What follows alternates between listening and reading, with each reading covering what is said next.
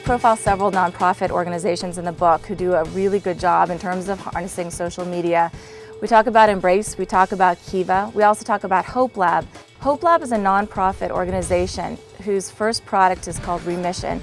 Remission is a first-person shooter game targeted to kids with cancer. And in this game, Remission, the child takes on an avatar, Roxy, and they cruise through the body and they search for ugly cancer cells. And what's so amazing about Hope Lab is that not only is this game developed based on scientific research that shows why behavior does change, but that the mechanism by which this game operates, why it's so effective, is really based on fun, excitement, commingled with fear. So this notion that fun and excitement could drive behavior change in such a dramatic way was informative to the Dragonfly effect. One of the most powerful stories to come out of our work researching the Dragonfly effect was that of Nike's We portal. Nike's 30,000 employees worldwide, and they've already, as of 2 years ago, had 4 separate employee portals for community giving.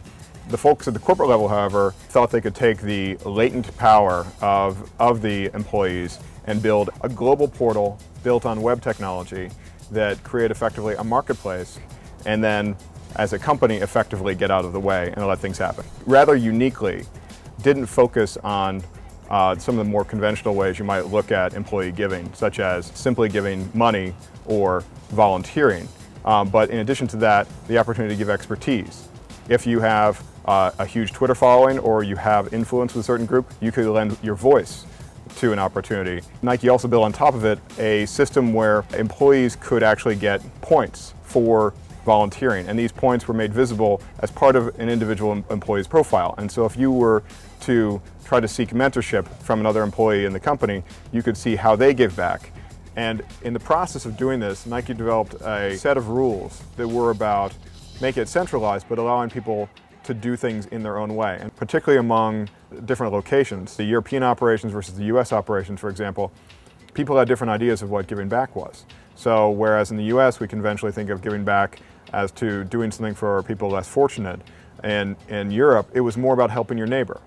As of 2 months ago, when we last checked in with them, over 10% of Nike's 30,000 employees had already signed up and participated in the program.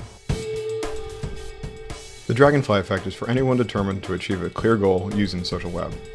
It doesn't matter if you're in a large company or a small company, nonprofit, government, or personal setting, you can quickly put it to work. Inspiring infectious action and becoming shockingly effective as a result is easier than you think.